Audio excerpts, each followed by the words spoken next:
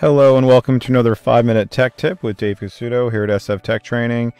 This video I'm going to show you is part 2 of another video I worked with this photo where we're just kind of doing some touch-ups. If you can see, here is my before and here's my after. So we just did a few things, getting rid of some freckles and laugh lines and pock marks and things like that. We also whitened up the teeth a little bit, so you can watch my previous video on that. I'm going to show you in this one is how we can work with adjustment layers to adjust the lighting a little bit, have a little more texture and crispness to this.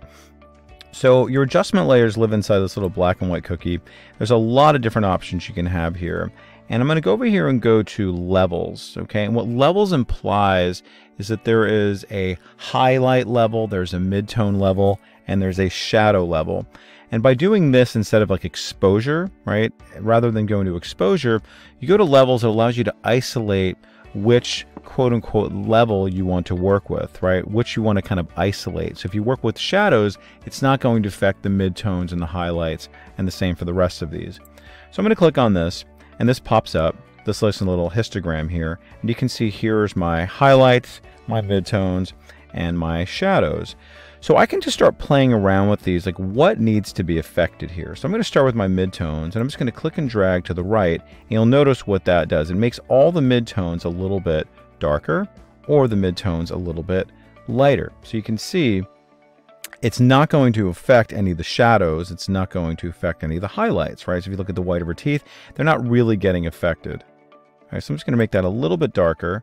I'm going to come over to here, and I'm going to make the highlights a little brighter. So you see that? So I'm actually creating a little bit of contrast here by doing that. So let me come back to my layers panel. Let me see a before and after. So you can see that adds on so much more texture to her, right? Just by doing that little change there, it's like everything gets a little more, like the edges get sharper, if you will. Okay, so you can see how this really makes a difference. And now that I'm actually seeing a little bit more kind of definition here, maybe I do want to come back to my spot healing brush. Okay, and you also notice how I lighten up her eyes a little bit. What I did the first time in this last video is I worked with the dodge tool. So you can see there's really a lot you can do. And if I ever want to come back to this, all I have to do is just simply double click here, and it takes me back to the properties, and I can play around with these. Maybe I'll just try the shadows and just see what happens with her shadows. Probably not anything I need to do that makes it a little bit too dark. I still want to see some color and everything in her face. Now, part 2 of working with these adjustment layers is understanding masks. And this is very important just in terms of your Photoshop knowledge, to be able to give you a lot of creative control over what you apply here, and just understanding conceptually and practically what a mask is.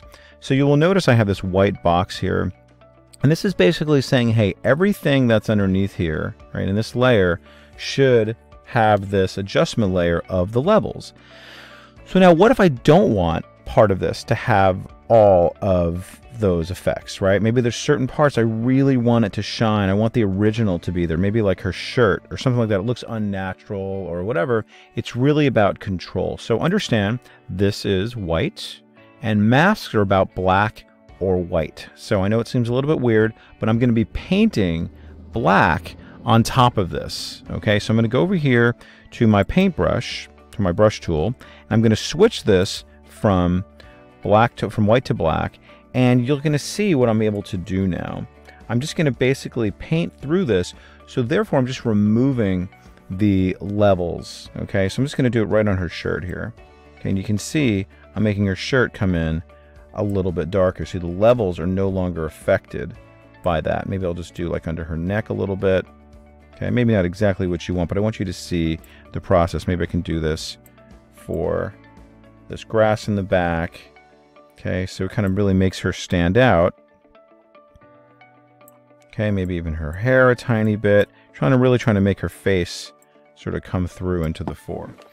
All right, and you'll see what I've done here. Okay, I've just made it so, hey, listen, poke through this little black to show the original, and all the white is going to show the levels. All right, I've done a few videos on masking with adjustment layers, and also some just basic masking, which is really powerful. And you can do this with filtering. You can do it with just basic masking. You can do it with adjustment layers.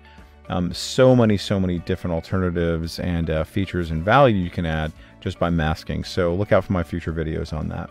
All right. So hopefully this was helpful to you. Definitely experiment, and feel free to reach out to me on my YouTube channel through my website, sftechtraining.com, and LinkedIn and all that good stuff. And I hope to see you in the next video.